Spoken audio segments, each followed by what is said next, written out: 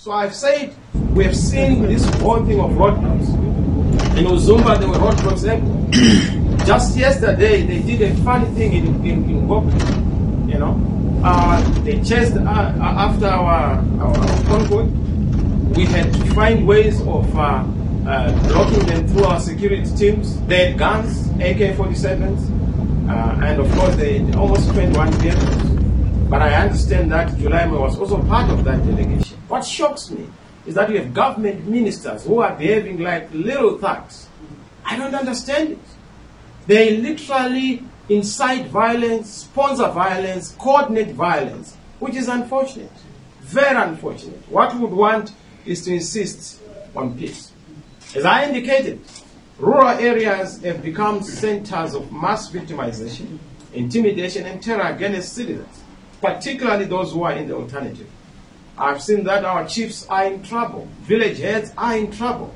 They are being subjected to incessant harassment, 24-hour surveillance. Food from government, support from government is weaponized. Hate has become commonplace in the rural areas. Violence has also become a big issue.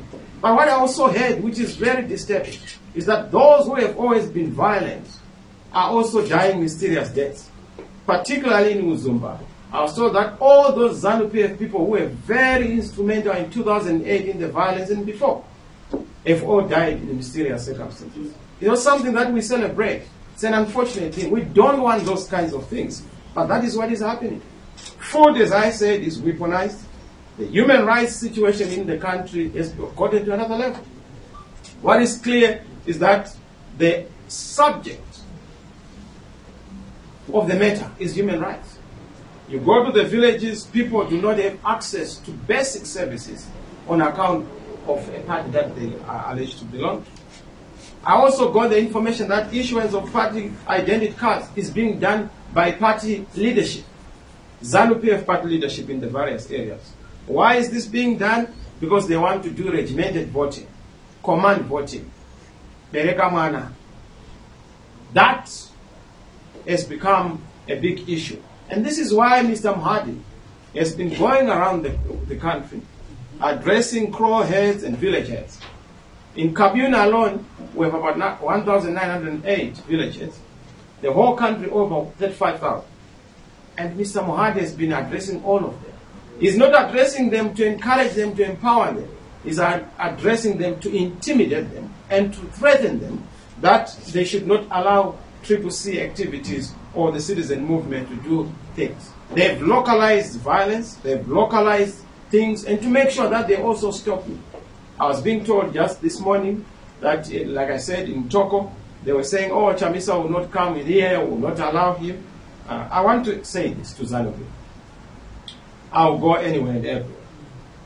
You will not stop me. You are not the owners of this land. Zimbabwe belongs to Zimbabweans. Mr. Mnangagwa, the violence that has been reported is completely a declaration against the citizens. But history tells us that citizens always come first and come out best. And they always win, and we shall. We want to urge our police officers and security agents to continue to do their legal and lawful duty to protect the citizens, defend the law, and protect the country, as guaranteed by the Constitution. As a citizen movement, I must emphasize, we are against all violence, threats, coercion, and as a government in waiting, we are patriotic, ready, as peace champions, focusing on the bread and butter issues, the answers that are going to bring solutions to the people of Zimbabwe as we inspire people to vote for change. Where there's discord, we continue to bring harmony. And where there's error, we bring correction. Where there's doubt, we bring faith. Where there's rottenness, we are bringing freshness and change. And where there's despair, we bring hope. We will not be drawn into very deliberate attempts to invite us into violence. We've seen the temptation, we've seen the machinations of ZANU-PF. They want us to descend into violence so that they can then justify a state of emergency, justify then their tomfoolery, justify their macho tactics and their violence. But we will not allow them, that violence. We will remain peaceful. We will remain maintaining peace. A lot of people have been saying, but Mr. Chamisa, we can't be beaten, with our hands tied behind our back. I say, peace is fragile. Peace comes at a cost. Our high road is a high road to democracy. Mr. Tsvangirai would always say, I will never walk on dead bodies to State House. I would repeat the same statement. Because I know that our road and journey to State House is assured. So why would we lose a single life on account of politics? That will not happen. Let me also comment just on the issue of the economy and corruption. We note with concern that the economy continues to fail many Zimbabweans, but this is due to spectacular mismanagement and endemic corruption. If you look at what I have stated before, the economy is failing on account of bad leadership and bad governance. Look at how Zimbabweans are being treated in the neighboring countries. Like people without identity, without a heritage, without a nation and land. But each year the country is losing 3 billion, both to illicit flows and plunder of money through corruption that is taking place in state-owned institutions, by the admission of the state organs themselves. Ironically, in gold alone, the country has lost about 100 million every time, which amounts to our monthly requirements for medical drugs in our hospitals. 1.8 billion that is lost through our illicit financial flows is enough to pay a salary bill of the entire civil service, paying them $500 per month. Currently, the price basket is about 140,000. But if you look at what the civil servants are getting, they're getting peanuts. They can't make ends meet. That is the same story with all our people who are in the various professions across the various sectors. Having said this, one would say, but what would you say about the electoral environment in the country? Let me just say that in terms of our elections in the country, what is clear is that ZANU-PF is now engaged in a systematic attempt to try and reverse their defeat, which is inevitable in 2023. They are trying to manipulate electoral processes and outcomes, peg the constitutional and electoral bodies with their own people. But we will not allow that. It's a fight that we are going to undertake. What we need to see is the entrenchment of the SADC AU protocols, the values and principles of elections that are supposed to be embarked on. And I repeat, what they are doing is illegal and unconstitutional in terms of all the statutes within the country, in the region, and on the continent. The fees that they've charged are unacceptable. They want to make democracy a commodity, commodify elections, bring elections outside and out of the reach of many people. The appointment of commissioners has to be an agreed matter. It takes two to tango. They can't tango alone, and we will not allow them to tango. What are we going to do about it? We have already instituted a number of measures. Engagement of SADC is one of them. But also locally, we are engaging all the key stakeholders to make sure that there's a collective voice around this matter. There's going to be a free and fair election in 2023, and we'll have to make sure that that election becomes a possibility. If there's no free and fair election in Zimbabwe, what it tells you is that the problems in our country will never come to an end.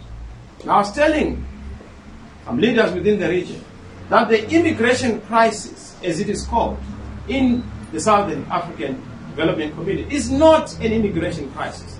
It is indeed a governance crisis in Zimbabwe.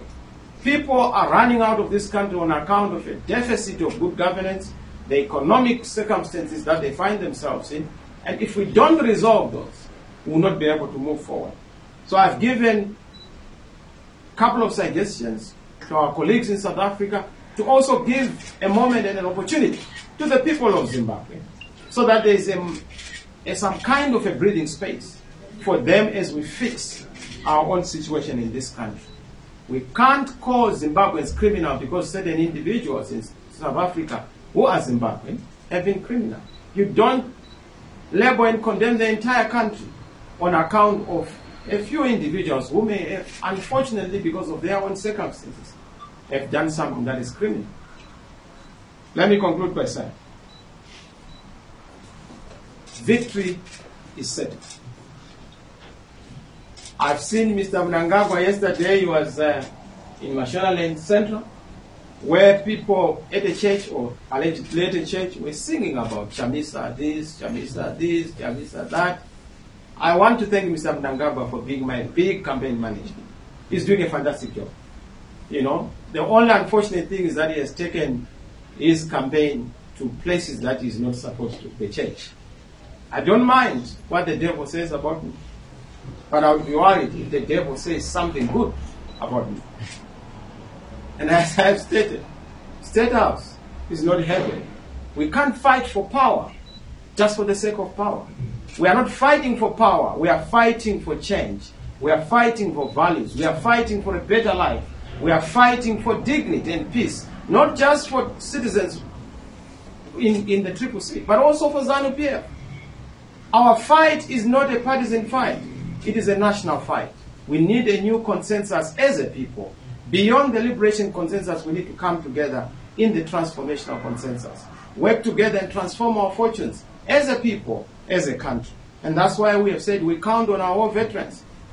They are being abused. They are being used as an extension of a political party. They are not an extension of any political party.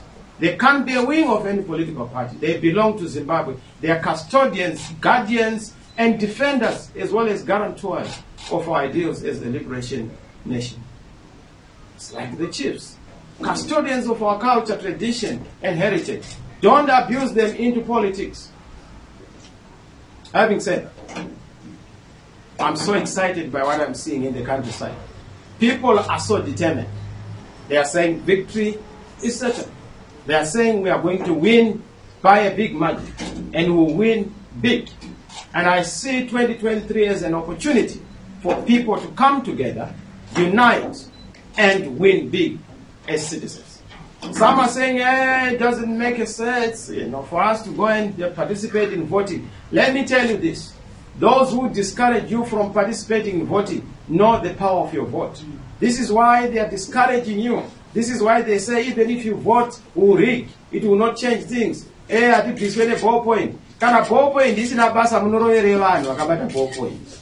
know that the vote counts, the vote matters. That is why they want to discourage you, disempower you. You are the masters, they are the servants. Politicians cannot be the ones who wag the body or the dog. We are the tail that should be wagged by the citizens. So please, citizens, take charge. Citizens, register to vote. Young people, this is your time. This is your nation. Make it. If you don't, you break it. Thank you very much. We thank our Change Champion-in-Chief very much. Without further ado, we're going to take a few questions. As usual, may you please identify yourself, give us your name, the news house you're coming from, and ask one question